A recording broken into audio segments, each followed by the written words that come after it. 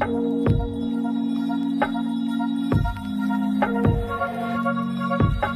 this video, let's learn about the sensation of the taste. The organ for taste sensation, or the sense organs for taste, or the gustatory sensations, are by the taste buds.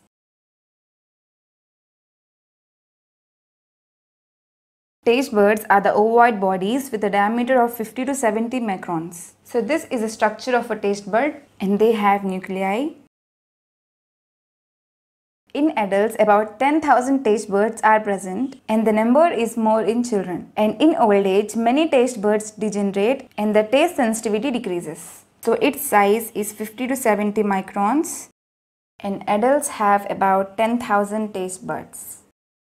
Now let's talk about the situation of these taste buds. Most of the taste buds are present on the papillae of the tongue, and some taste buds are also situated in the mucosa of the epiglottis, palate, pharynx, and the proximal part of the esophagus. For a video of development of the palate, you can click on the I button. So there are three types of papillae that are located on the tongue.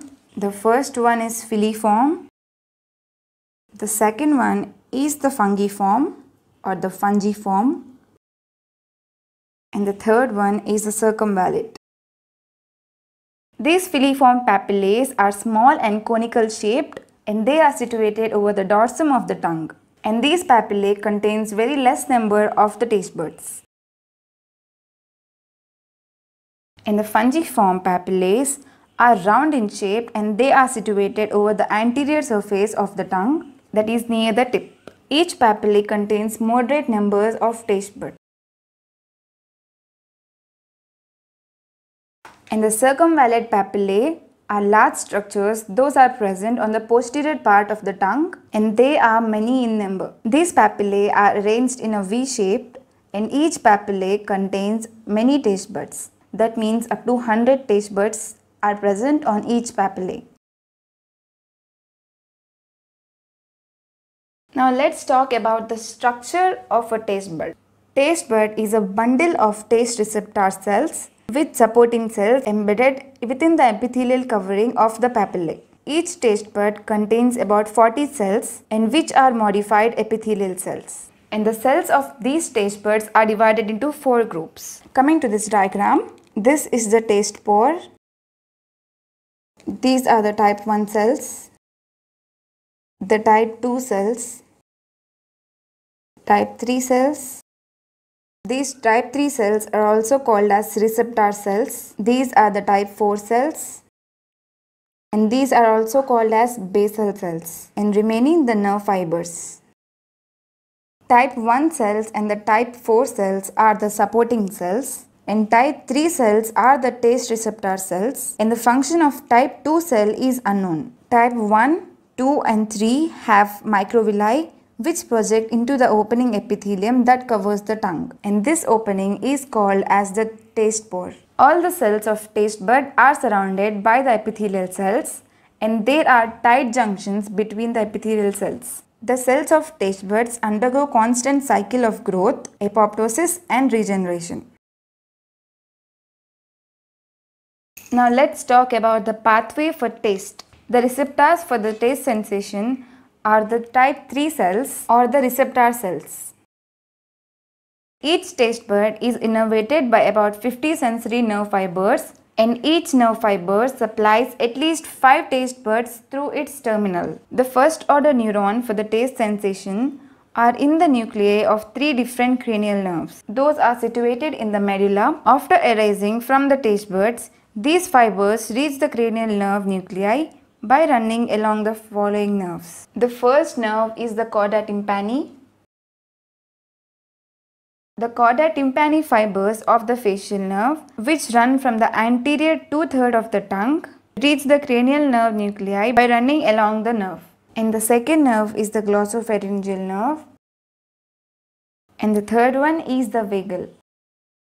So the chorda tympani fibers are from the facial nerve, that is the 7th cranial nerve, and the glossopharyngeal is the 9th cranial nerve, and the vagal is 10th cranial nerve. The glossopharyngeal nerve fibers that run from the posterior 1/3 of the tongue, that is the chorda tympani, is from the anterior 2/3, and the glossopharyngeal nerve is from the posterior 1/3.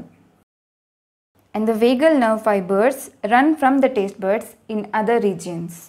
Axons from the first order neurons in these nuclei run together in the medulla oblongata and terminate in the nucleus of tractus solitarius.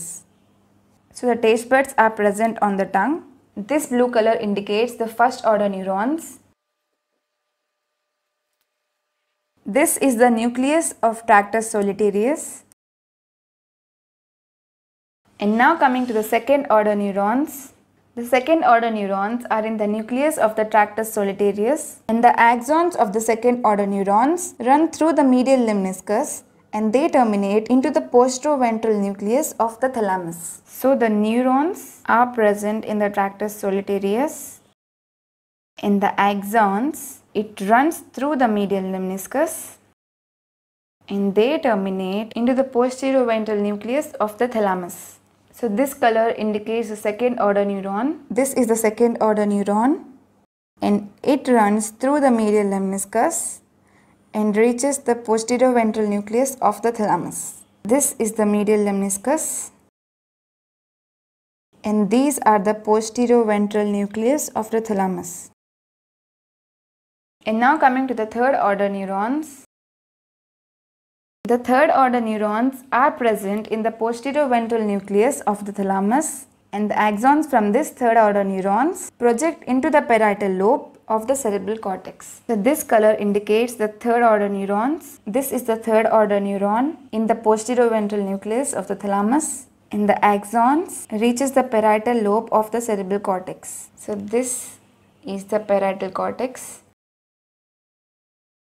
This is all about the sensation of the taste. Now let's come to the applied physiology or the abnormalities of the taste sensation.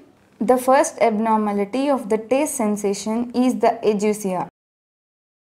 Ageusia means loss of taste sensation. Taste buds in the anterior 2/3 of the tongue, chorda tympani branch of the facial nerve, and these chorda tympani nerve fibers receive taste fibers from the tongue via the lingual branch of the mandibular division of trigeminal nerve.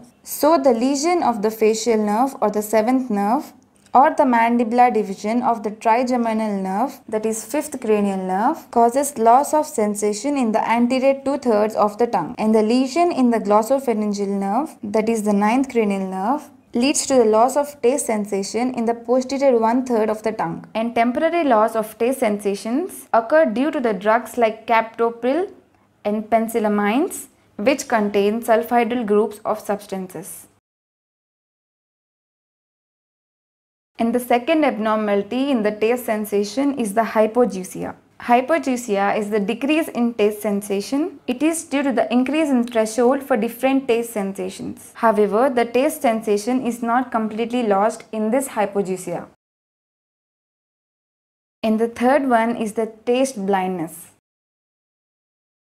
Taste blindness is the rare genetic disorder in which the ability to recognize substances by taste is lost. And the final abnormality of the taste sensation is the dysgeusia. Dysgeusia means the disturbance in the taste sensation.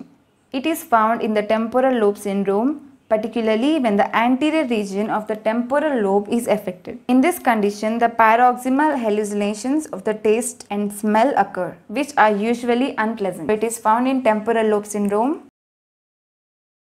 and it causes the paroxysmal hallucinations. So guys, this is all about the physiology of the taste sensation. If you like my video, do subscribe to my channel, and you can click on the I button for a video of development of tongue. And do look at some of my recent videos and playlists.